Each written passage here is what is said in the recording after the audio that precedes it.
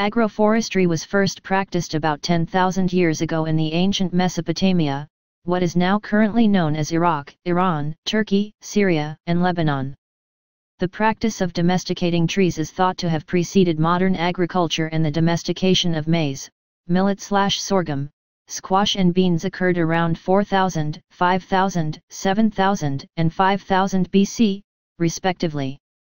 Agroforestry is a sustainable management system for land that increases overall production, combines agricultural crops, tree crops, and forest plants and/or animals simultaneously or sequentially, and applies management practices that are compatible with the cultural patterns of a local population. Agroforestry is a collective name for land use systems in which woody perennials, trees, shrubs, etc., are grown in association with herbaceous plants, crops, pastures, or livestock, in a spatial arrangement, a rotation, or both. There are usually both ecological and economic interactions between the trees and other components of the system.